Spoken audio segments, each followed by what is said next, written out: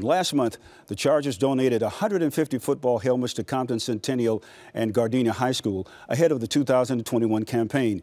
Those two teams, coincidentally, played each other last Thursday night, but the game was secondary after tragedy struck both schools last October. Here's our Chris Hayrie now with more. Hometown Hero, sponsored by Rotolo Chevrolet.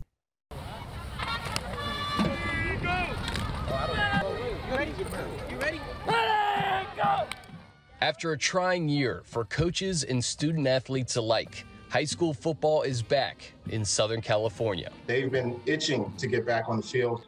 Soon as summer began, we've been out here almost every day. It's fantastic to be back. It's great to see the kids on and off the field. Two families are grieving after a gunman killed two teen athletes. Last October, 16-year-old Milian Colquitt and 17-year-old Jamil Hill were tragically shot and killed while driving with three others in Willowbrook.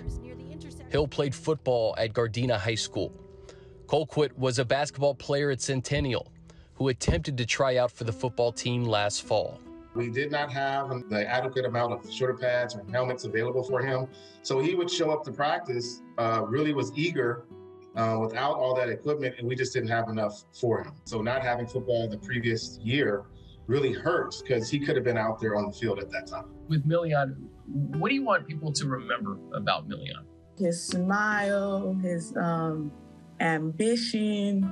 He was real goofy. And he was one of the kids that would like go through stuff and you wouldn't know he's going through stuff because he wants you to be happy, like, because his mom died from a car accident. And I got in a car accident right after that. And he was like taking care of me. He's selfless. Like, that's what I like. That's the word I can use, selfless. Jamil was a good kid as well. Like him and Milian, they were some good kids. Jamil was into football, of course. Jamil was goofy, like really, really goofy. And he was a great kid. We heard about this story through a KCAL story. So we saw it in the news and we wanted to do something to help.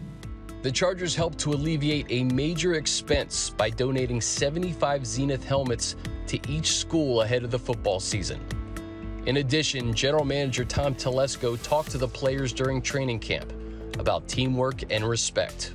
It's huge. What the Chargers have provided us at least a good 3 to 5 years of activity. We can go into the community and with confidence to say that we have the equipment is sufficient to be able to allow your son to play safely and confidently to where the parents are not worried about safety. It came at a better time. We were in need of helmets. The donation from the Chargers and Zenith were just so important for our programs, not just Gardena High School, but all youth football. We wanted to do a special moment for them. They'll be playing with stickers with the initials of Milian and Jamil on their helmets for the game. Compton Centennial beat Gardena 20-18 in thrilling fashion.